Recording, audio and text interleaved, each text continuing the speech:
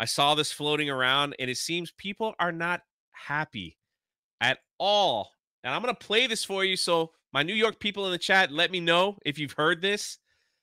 Let me know why people are like really upset about this. Like this tweet here says, I hate that this is abusing the chime that I've come to associate with important announcements on LIRR to prime you for the advertisement. Ugh, this is just one of many people upset at this. All right, I'm gonna blow this. So this is apparently the subway system in New York. If you're just hanging out, this is what they've done. In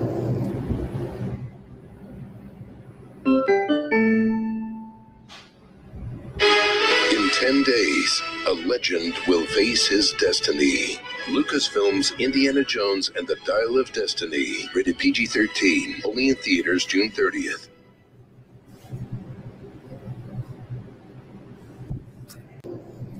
So isn't that a chime for like an important announcement, right? Where it's like they're gonna let you know that if a train is delayed or something like that. Instead, they turned it into a commercial. Oh my gosh, Chris says they are absolutely shameless. How much did that cost? That's horribly desperate.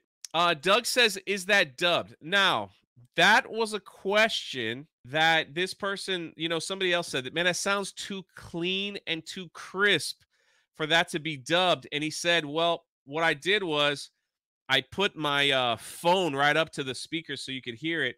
So he records it again with him walking around the train system here so you could hear that it wasn't dubbed. So here it is again.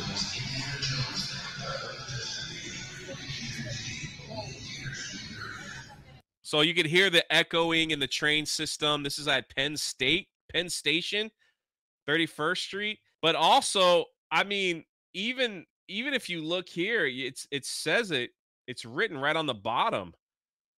In 10 days, the legend will face his destiny. Now, people are quite upset at this. Like, we really don't need any more noise on the subway platforms. This is absurd. The PA should be used for public announcements about the subway, not advertisements. They're sending ad spaces on the PACIS system. Major dislike. On the B division, this advertisement prevents the entire screen from showing arrival times. Make it make sense. There is the Dial of Destiny picture right there where it's not showing arrival times for people waiting for their subway, for their bus. This is unacceptable, especially in a system that is state-owned. Michael says, what the F? Why are ads on announcements now? So another big L for Lucasfilm, pretty much pushing people away from watching a movie because they don't understand how to do advertisements well. They think this is a great idea while people are sitting there in New York, all happy and lovely, waiting for the bus, waiting for the subway to show up. Let's run an Indiana Jones and the Dial of Destiny ad. That'll make everybody happy. Demogenized says, the crazy thing is that Subway has tons of ad space on the walls. That was one of the biggest complaints about this marketing. They said, why don't you just buy the ad space already on the walls? You don't have to use it in the PA system.